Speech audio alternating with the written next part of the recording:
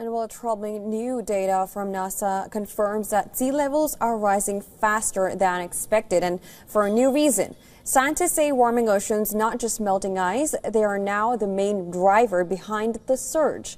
In 2024, sea levels rose by nearly 0.6 centimeters. Now that's about a quarter of an inch, exceeding earlier forecasts. According to NASA, most of that rise came from thermal expansion, where warmer seawater takes up more space.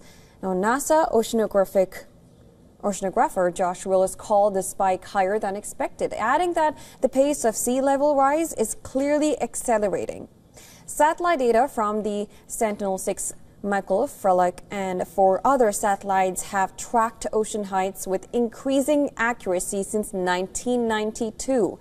Until recently, melting glaciers were responsible for most sea level rise. But in 2024, that trend flipped. 2/3 of the increase came from oceans expanding due to record-breaking heat.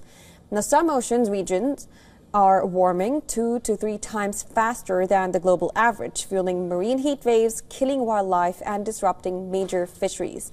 Rising seas are also pushing salt water into vital rivers like the Ganga, while shrinking glaciers reduce the freshwater flow.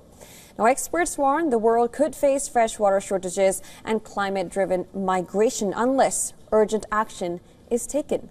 NASA scientists say these findings confirm long-standing fears that feedback loops in Earth's climate system are speeding things up, and the time to act is quickly running out.